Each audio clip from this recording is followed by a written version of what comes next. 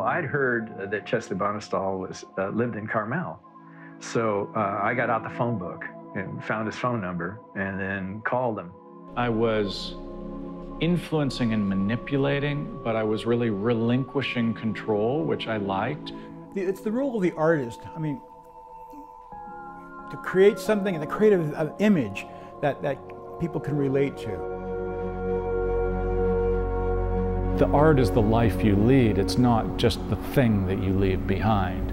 It's this whole process of who we influence and converse with and share with and what we build and what comes through it. And then something's done and then you move on and do it again.